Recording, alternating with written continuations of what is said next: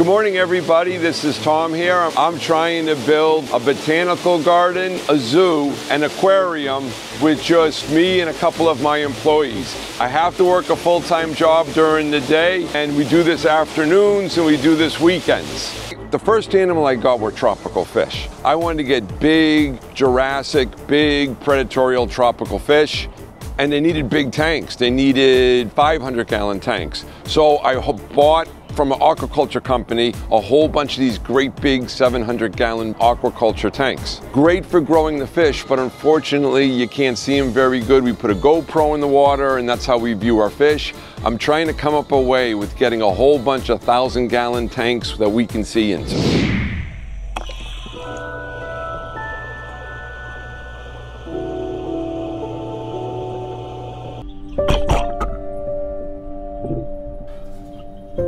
When you enter into the aquarium, you enter into a different world. So tranquil, so peaceful.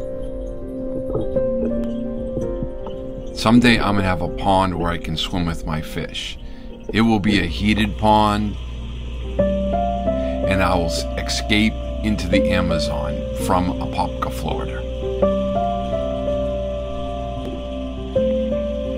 These great big majestic beauties allow you to escape into another world. Very shortly we're going to have to turn the aquarium heaters on because the water temperature is down to 73 degrees as we approach November 1st.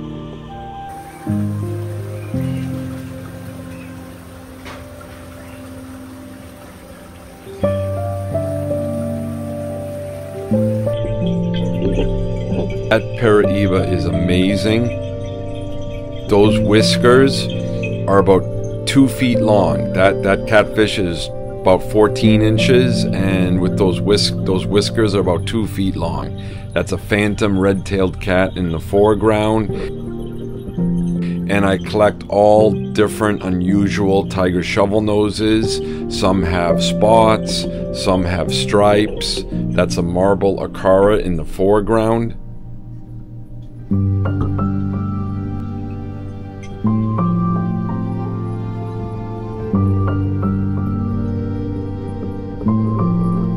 This is the Lince catfish, almost impossible to keep in a small aquarium, but I find it fairly easy to keep them in these large circular aquariums. They are found in fast-moving, well-oxygenated waters in river channels, and I do not overload the tanks. If you see all my tanks, I only have a few fish per tank, and many fish thrive under these conditions. This is the oldest and largest arowana I have. I bought it for $200, and they said it was old and kind of beat up. I believe it is a full 36 inches long, maybe longer.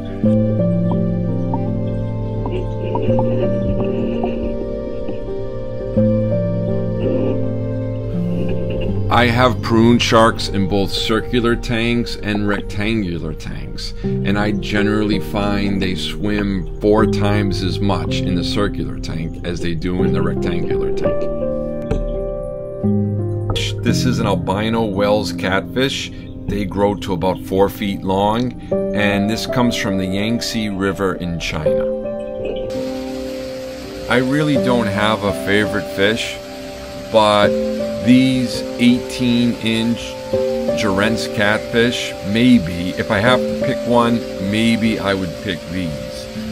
These are 18 inches long. I had them for a couple of years. They seem to be very rare on the market. Today, I'm working in this building in here. I need to put the plastic in the top and the window in the top too, one more. The people says nobody here. I'm working only for myself.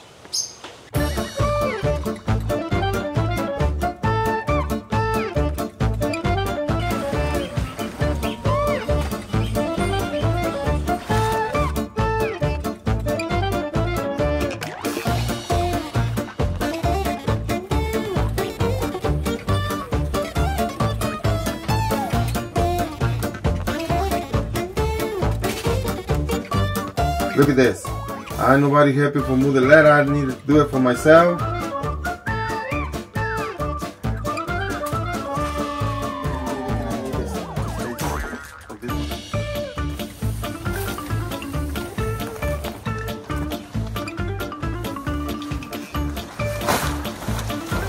It's dangerous in here. You see, supposed to put the fix at that one. Look at it, almost down. It's broken again. Is everywhere else safe to stand?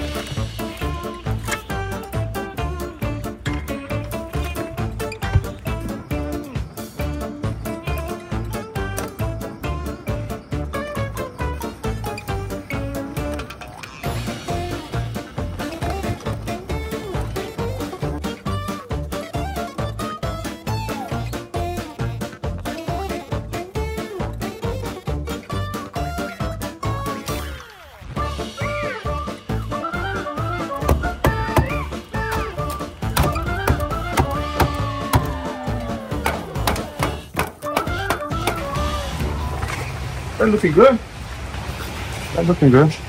So this right here is a pie spiny iguana that I got. One of the viewers, I half purchased it, half gifted to me. We're working on a larger enclosure for him. I'm hoping to have that done for Monday. So this is a little animal cage I bought on Amazon. It's basically 6 feet wide by 6 feet high by I think about 30. And we built here a bottom for it because it had no bottom. We built a bottom out of 2x6s. And I think the trick is, I heard that in the Florida weather, these may only last 6 months or 2 years, I'm hoping 2-3 years. I'm gonna paint this with an exterior latex paint. And like I said, we built a 2x6 frame for it. So it's not on the ground, it's sitting on a 2x6 frame. And hopefully we can put the spiny iguana in here on Monday. I started building this garden in the year 2021. Now we're up to 9 acres. We have several waterfalls throughout the property. But now we're learning all about reptiles and amphibians and how plants work with reptiles and amphibians.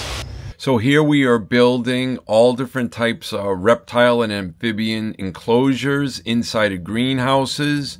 We currently have outdoor tortoise exhibits for several different types of tortoises, including leopard tortoises, cicada tortoises, and red-footed tortoises. And red-footed tortoises are what we're going to be working with today. Here I am going through my greenhouse looking for plants for the red-footed tortoise exhibit. The first plant we're going to look at here is a succulent, Portulacaria. Here we are getting some bananas, some dwarf Cavendish bananas.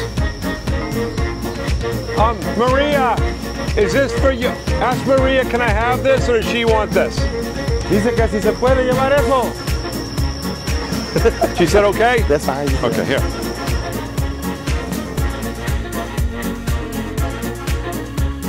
This here is mulberry.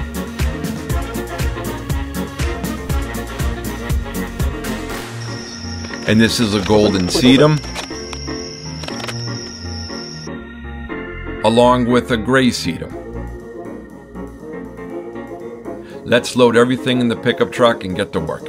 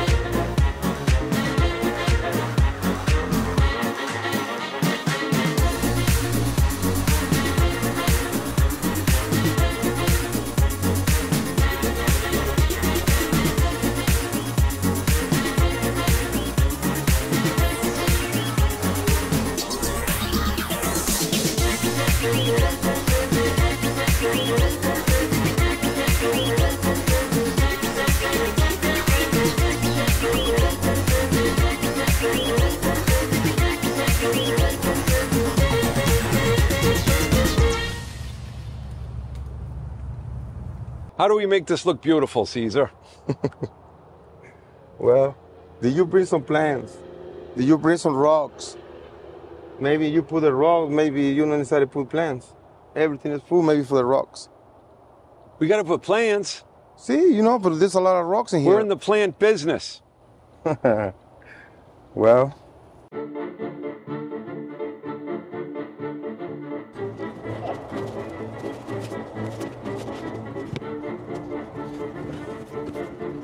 Hey, you want to fill this in a tiny bit, Caesar? Like just make that look pretty over here? Yeah, for a while. Did you say that one for what? For the turtle? The turtle goes and hides in there, but just put a little dirt in the bottom.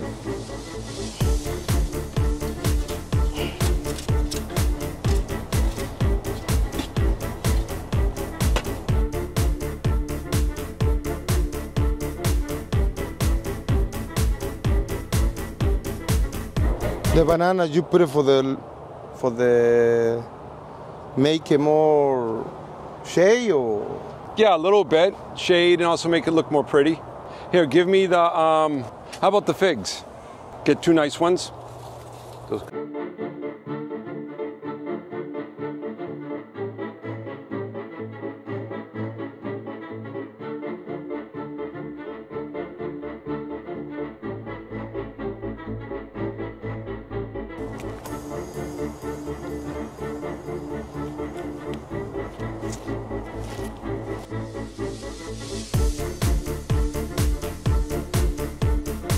This guy here seems to be this guy here wants to be in the middle of everything. Every time I bring a plant in here, he always wants to run all over the place.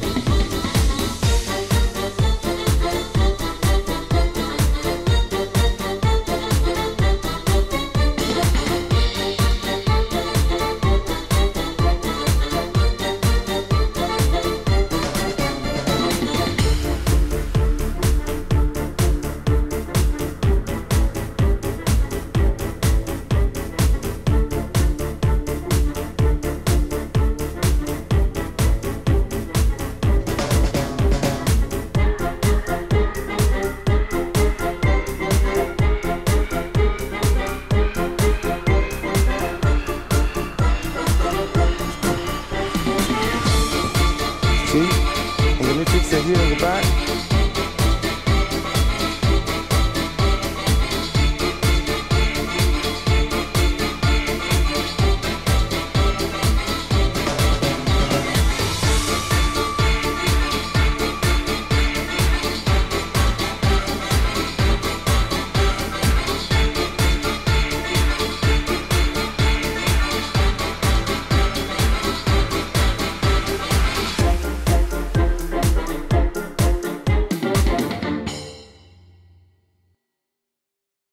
Doing? I'm making a hole for the turtle, for this too small for the turtle. Let me see. See?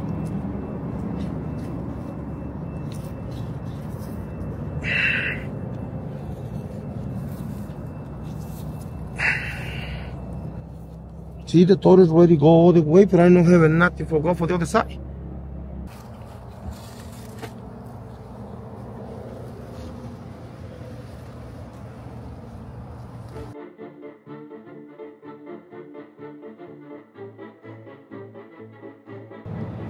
Think he likes it?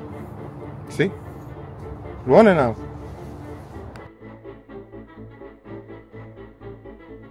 You read some more and more and more. I need to go home. I'm tired. I need to finish that one. This is the last one, right? Yeah, we got to get some height.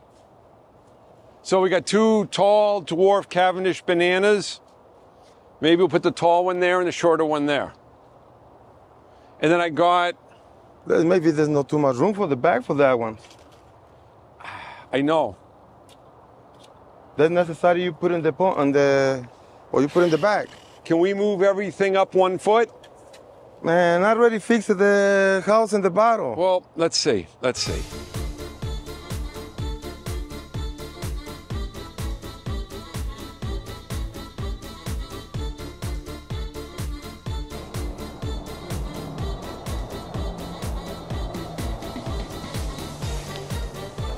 Macho ferns, safe for tortoise.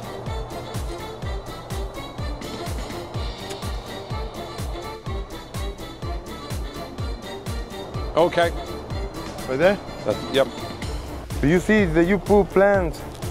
One don't need too much water, and some plants need more water. These kind of plants don't need too much water. No, I think they'll be okay though.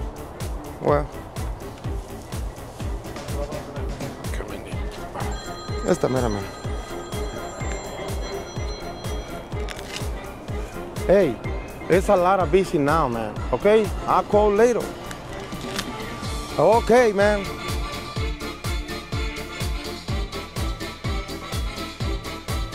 Let's see if I can get these tortoises to stop eating the mulberries and eat some of this yellow squash. I have plenty of plants in the greenhouse, but I just would like them to last more than 1 day.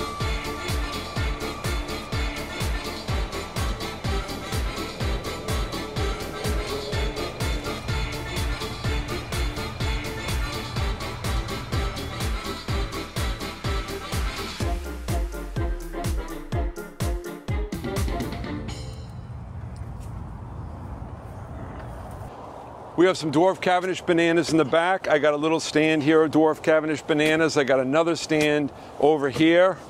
I got some of my surplus universal rock. There's lots of cave for the tortoises to hide. This right here is pineapple guava. This on the right and the left are hardy fig plants. This is a mulberry over here. Then we have a succulent here, Portulacaria.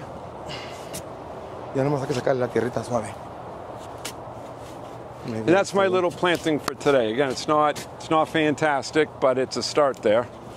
We will see you next week, and don't forget to like and subscribe.